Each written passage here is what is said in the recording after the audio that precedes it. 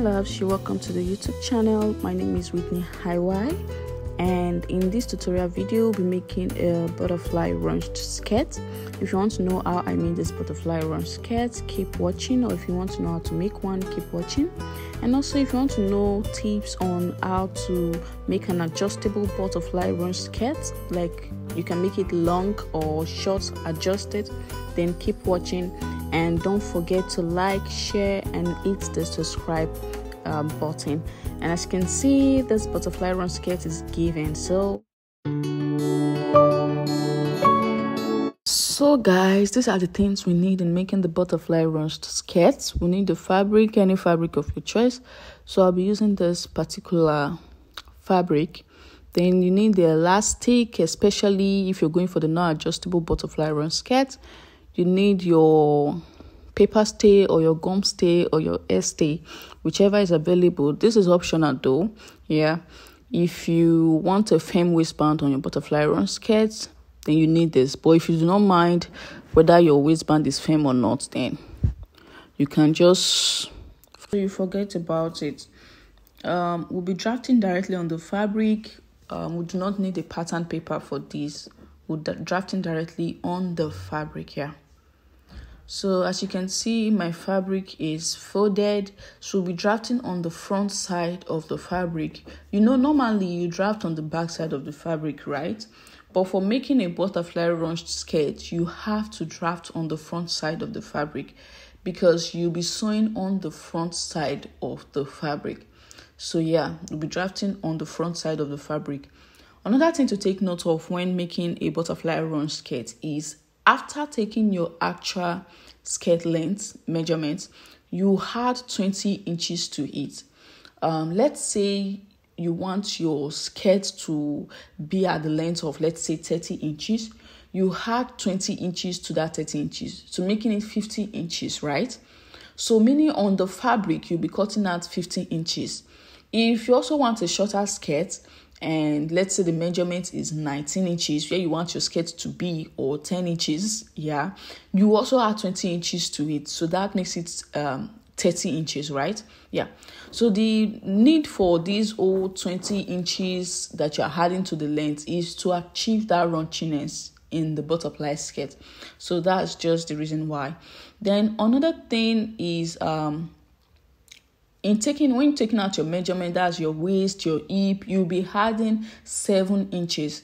It all depends on how flabby you want the butterfly to be. That's the flabbiness at the side. If you do not want it that big, you could add just add 5 inches, make it 5 inches, but it's going to be very small, yeah. But if you want it very big, very flabby, to fall and all of that, just add 8 inches maximum, or you could reduce it to 7 inches. So for me, I'll be using 7 inches for mine. I'll be using 7 inches, yeah. So that's what I'll be using for mine. So if you do not want it that big, that's flabby, large flabbiness at the sides, just use 6 or 5 inches. But 5 inches should be the lowest. If you go lower than that, it's going to look very, very small. Yes, the flabbiness is going to look very, very small. So I'm going to go in and mark out my waist measurement, so which is 8.75. Then I'll add 7 inches allowance here. So I'll just keep so I've marked it out now. From the waist to your hip is 9 inches. So I'm going to mark out the 9 inches. I'm going to rule it out here. So from your waist to your hip is 9 inches. So I'm going to rule that out.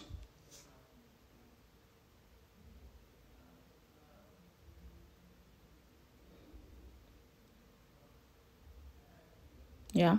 So on this line, I'm going to mark out my hip measurement. So the hip is actually 14 inches. Divided by 4 gives you 10. So I'm going to mark out the 10 here. And then I'm going to add the 7 inches allowance. So all through, I'm adding the 7 inches allowance. If you're using 5, meaning all through, you're adding your 5 inches allowance. So I'm going to mark out the total length. So the actual length where I want the skirt to be is at 35 inches. So I'll be adding 20 inches to it. Yeah, so making it 55 inches. So meaning I'm going to mark out 55 inches on the skirts. So that's the total length for this. So I'm going to add 55. I'm going to mark 55 inches out here. I hope you can be able to see the marks of the chalk. I had to use white so you can see it very well, clearly. So another thing to note is if you do not want to put a slit at the back of your skirt, of your butterfly skirt, mark out exactly the same inches you have on your hip measurement. So let's say your hip is 10, right? So you mark out exactly 10 on the total length side, on the down part, then you add your 7 inches. But if you're going to add a slit at the back of your butterfly ruched skirt, then you can reduce your hip measurement to 9 or 10 and mark out 10 at that down part. I don't know if I'm making sense. Like you can reduce that measurement, that's 10 on the down part to 9 or 8. So I'm going to connect this right away. So the reason for marking out exactly the 10 on your hip side and marking out the 10 on your hip side on that down part is so that you can have easy movement, free movement. But if you're adding a slit, you can actually reduce it to achieve a more pencil shape. So I'm just going to connect here. Then you add your 7 inches, right? So I'm going to connect like so. So I'm just going to connect. Yeah. So I'm going to go ahead and trim the side off, after which I turn it over to mark this, to take out this measurement on the other side as well. So I just want it to be easier for me. So I'm just going to trim off this part that I don't need again. I'm just going to trim it off.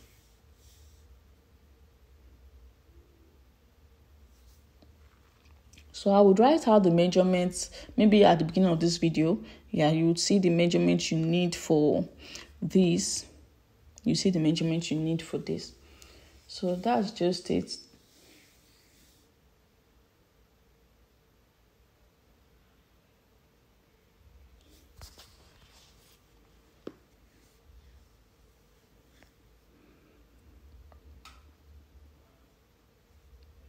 So I'm just going to keep cutting through. Yeah, just going to cut it.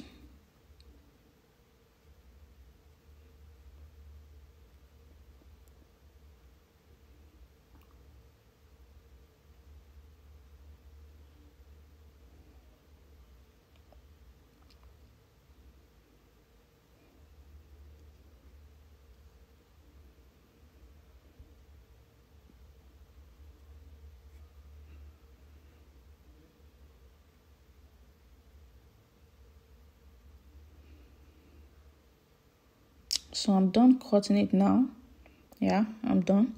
So as you can see, I'm going to turn it over and mark out this exact measurement. There is mark out the 8.75 I have on my waist, 10 inches I have on my hip on the other side. But before turning over, let me just connect this actual measurement together, because this line I'm marking, I'm marking out, is the line I'm going to sew on.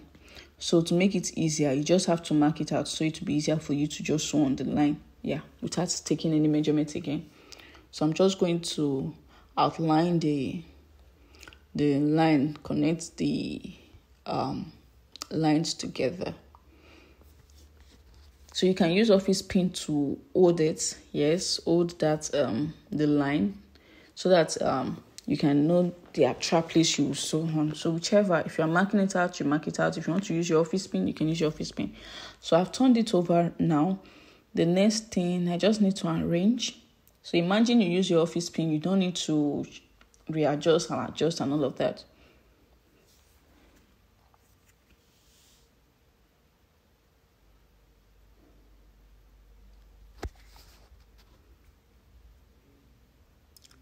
So I'm going to mark out the waist measurement now.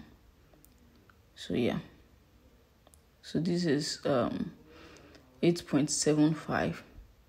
You know, I turned it over, so the center part is now facing you guys.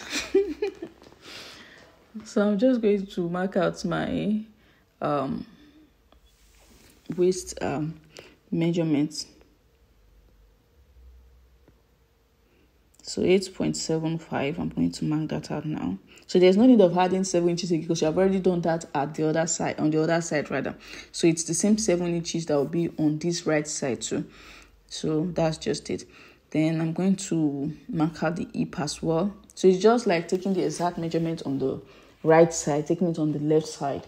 You get, because when you open it, you're sewing on the both side. I don't know if I'm making sense, but you get to understand.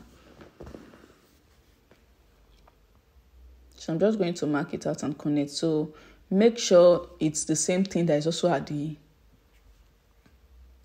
left side. That's the same. The what's on the right side should be what's on the left side.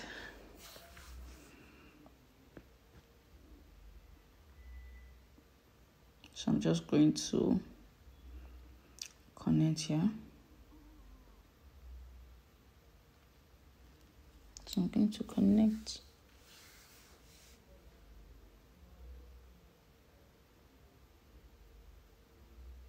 So I'm just going to mark it out. I would get to use office pin to hold this down. Yeah.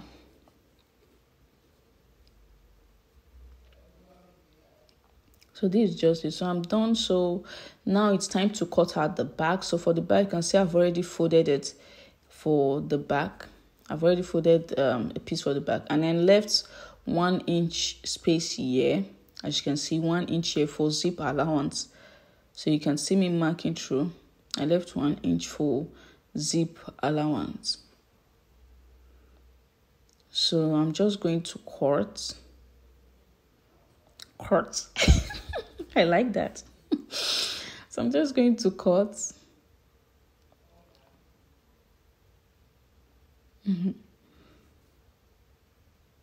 I'm just going to trim off what I'm not using. Yeah.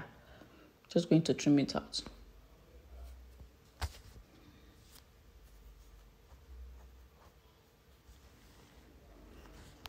So you can see it's easy drafting out the back of the, all you just need to do is to add your zip allowance. So for me, I used 1 inch as I earlier stated. So you can use 1.5 inches, but 1 inch is okay because you don't want it that big, or you can use 1.5, whichever. So that's just it. Then you cut it out exactly what you have from the front. You cut it out.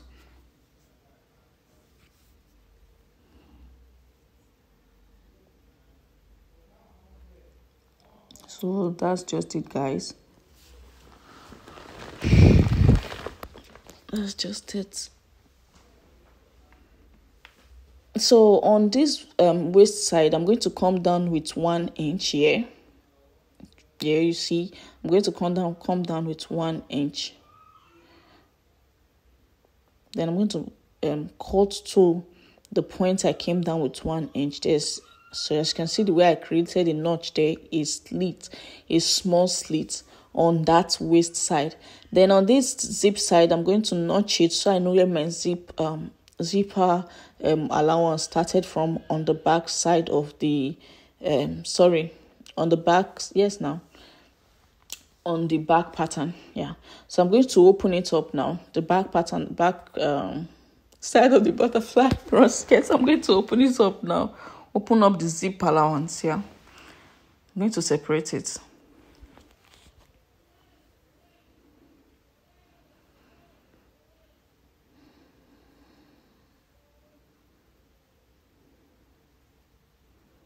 So guys, this is it. So let me open it up. Let me remove the office pin and then open it up for you to see.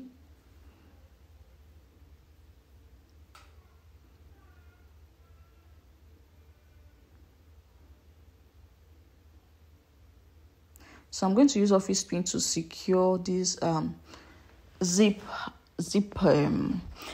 allowance zipper allowance side. I'm going to use office pin to secure it. Then when I get to my machine, I would sew it, but I'm not going to sew it to the top because I'm adding zip. So I'll just sew it to where the zip is going to stop. Then I'm leaving a slit at the back. So I left at about 12 inches for the slit. So you can leave at about 18 inches depending on how high, but it should not be more than 18 or 17 inches. So you can see the slit. I don't know if you can see it. The slit I opened at the side. So I'm going to sew from this point. I'm going to hem from, let me show you guys. So from this point I slit, I'm going to hem it like so to this other side. And I'm going to do the same thing for the front part as well. So I'm going to aim.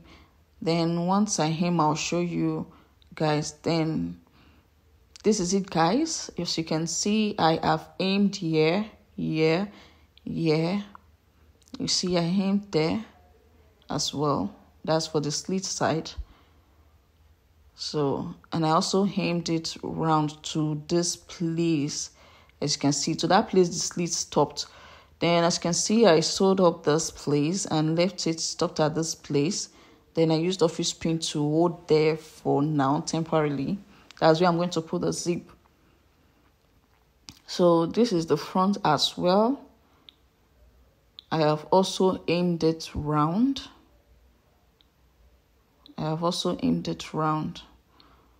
Yeah.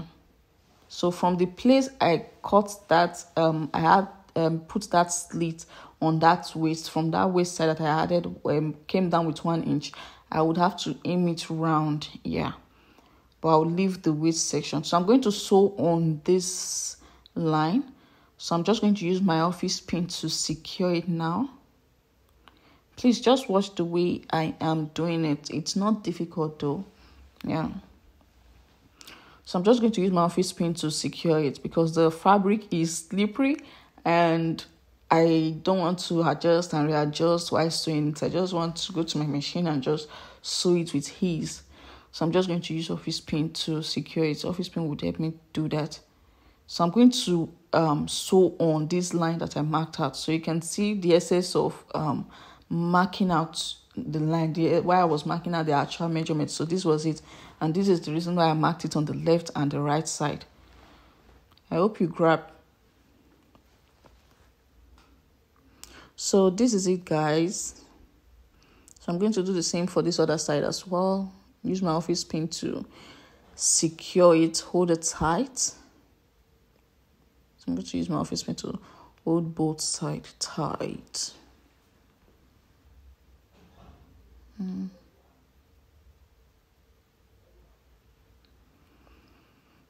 So I've done that, guys. So I'm going to, once I'm done sewing, I'll show you guys. So I'm going to sew like so. So guys, I have sewn on both sides, as you can see. Now the next thing will be, you're going to take your tape and measure. So I'm using a very tiny waist, a tiny tape, sorry. And the measurement, the width is like not up to half an inch. So on this side, I'm going to mark out half an inch from the point I sewed, from that line that I sewed, what am I saying?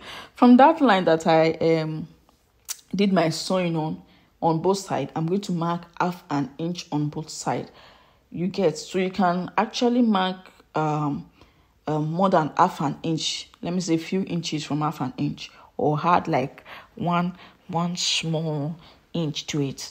You get, but it should not be up to 1 inch, except you are using a wide elastic, but it's advisable you use a tiny elastic. So I'm just going to mark half an inch. The reason for marking this is I'm going to sew on it, and the space in between both stitches is where I'm going to add the elastic to. You get, so it's where I'm going to add the elastic to. So I have to go get my ruler to rule it down. Yeah, so I'm going to run my stitches on this line as well. So it's just like the space between both stitches on both sides is half an inch, meaning on the right side the space between the two stitches is half an inch. The space between the two stitches on the left side as well is half an inch. I hope you understand. So yeah, so I'm going to do the same on the other side as well. So it's exactly what you do on the right side, that's what you do on the left side. So I'm going to mark that out. So guys, I have run my stitches on the line as well, on the new line I marked out. So I'm going to put my elastic through it. So you can use your safety pin to pass your elastic, but I could not find my safety pin, so I used my I used a broom. But for these, the measurements, you need to cut your elastic. The actual measurement, that's, we used 55, you divide it by 2, so that will be the length of your elastic. So it was 55 divided by 2, it's going to give you 27.5. So we just leave it at 28 round figure. So the actual length of the elastic will be 28 inches. So I'm cutting out 28 inches from the elastic. So that's how you cut your elastic. Yeah. So let's say your actual length and your length on the fabric is 60. You divide it by 2, which is 30. So you cut out 30 from your elastic. So guys, at this point, it's time to put in your elastic through that space. Guys, this was at this point the elastic decided to stress me. I tried and tried and tried and tried and tried. I don't know, the elastic just refused to go in. I don't even know why. I was exhausted at this point. As you can see, I was trying. But the elastic was like, no. I have to delay you a little. So guys, this is me trying to conquer the elastic. I was getting pissed at this point, because what is this? So at a point, I was able to go in, but then I don't know, the broomstick I was using, it's broke into 2 pieces. It's into 2 parts inside the hole. Man, inside the space. And you know how that can be. So I had to still bring it out and start all over again. It was anyhow, I finally conquered the elastic. As you can see, I've done it on this side of the skirt. So I'm doing it on the other side. I'm putting the elastic on the other side. So I'm using my broom. So I had to still use my broom because I had no other threads. I could not find my safety pin, so I had to just settle for what I have. So as you can see, I'm putting it in.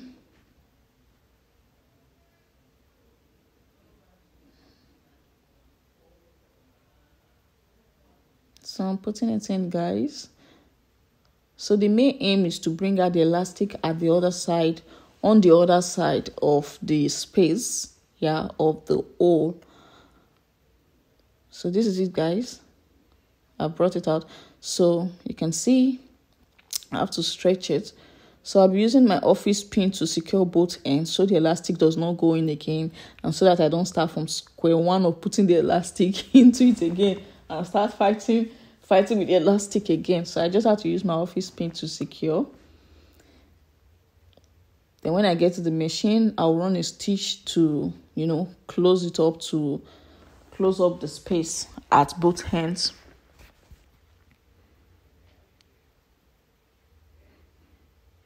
So that's just it, guys.